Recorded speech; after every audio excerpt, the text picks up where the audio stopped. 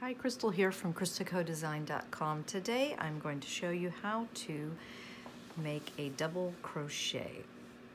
I have here just a few single crochets worked up that I can work into, and I've already chained 2, which is a common way to start a row when you're going to double crochet to get up to the height.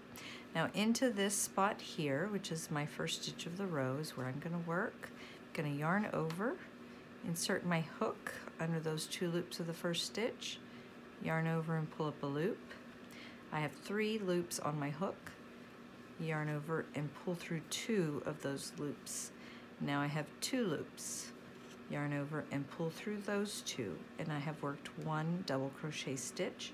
These here are my 2 starting chains. So again, yarn over, insert your hook, yarn over, pull up a loop, 3 loops, yarn over, pull through 2, yarn over, pull through 2. My second double crochet stitch is formed. I'll work a couple more for you here.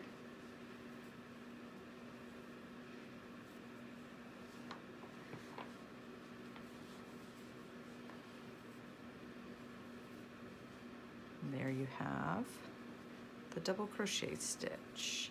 This one works up fast and tall. If you use it to make blankets or scarves, you're going to work up your piece of fabric very quickly, as it is a very tall stitch. Just redo that one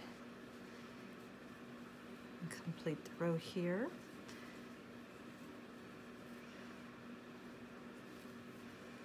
For a complete row of double crochets. Now to continue, I would just turn my work, and now I'm going to chain 2. 1, 2. Sometimes it might ask you to chain 3, just depends on how tall your stitches are. I prefer to chain 2.